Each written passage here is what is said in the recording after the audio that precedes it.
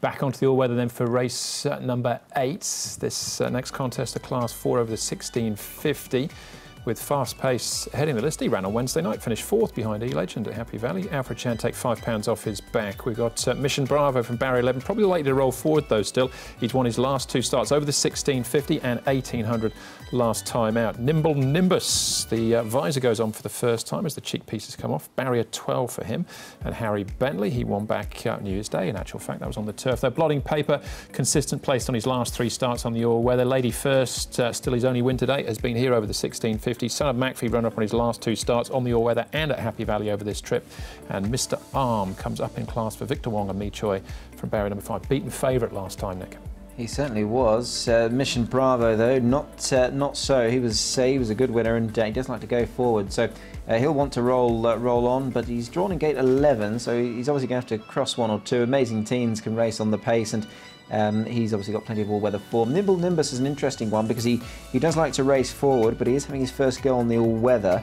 Has a bit of a gear change as well, so interesting to see if he's got the same impetus from the get-go as he has shown on turf. Blotting Paper, as Andrew alluded to there, has been very consistent without winning, and obviously fast-paced. Paul only ran as recently as Wednesday night. Yeah, Mr. Arm's gone forward in the past, Steel Wind's gone forward in the past. There's going to be plenty of pace in this race, I think, which may be able to set it up. So I think, again, everyone will get their opportunity.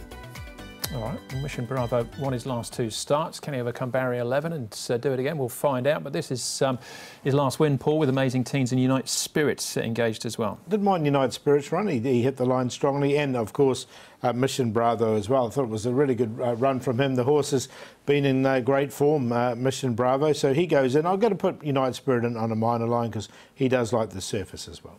Yeah, I do like the aforementioned there. I think he's run home very strongly. Unite Spirit, obviously no fluke about Mission Bravo's 79-1 victory 2 starts ago, because he's backed it up well there. But Unite Spirit for me is an interestingly treated runner. He's course and distance swimmers off 56, rated a few points lower here, and I think with the same impetus finishing off his race as he showed last time, I think he's a definite player.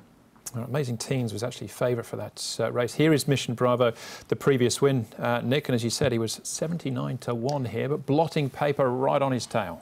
Yeah, look, good run from Blotting Paper. For mine, really does deserve to win a race. He's run 3rd and 2nd twice in his last couple here for Richard Gibson. Zach Purton's going to jump on board. Ridden a couple of winners for Richard this season from only 8 rides, so I always think that's quite interesting when obviously trainers go to a jockey that they've had a decent bit of success with from perhaps limited outings. But a good run there. Look, he was running down the winner, and I think perhaps with an extra bound, Paul, he might have got his head in front. Yeah, it looked that way, didn't it? So yeah, look, he definitely goes in Blotting Paper. I think he's going to run a pretty good race, and he should be in the right spot as well. What about Son of McPhee, Paul? Runner-up on his last 2 starts, again encountering that wet track at Happy Valley last time. It seemed to help him, I think, being by McPhee. I mean, both runs have been good. The second behind Apache Pass wasn't bad either, but just a one-time winner from his 20 starts. Again, this is another really wide-open race, and he's definitely another one of the chances. Yeah, he ran a really good race 2 starts back behind Apache Pass, was only beaten a neck behind him on the surface. So, look, he's holding his form well from the all-weather onto the turf last time. So he certainly comes into it with claims, and I think what's going to aid him is a good barrier and a lightweight as well. All right, so we're odds-on favourite in the previous board. Don't think we'll get an odds-on favourite here. We won't at all. This is a wide-open race.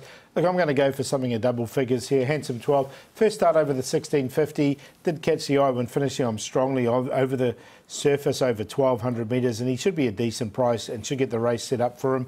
Blotting Paper, another one who's going really well at the moment. Mission Bravo's won his last 2.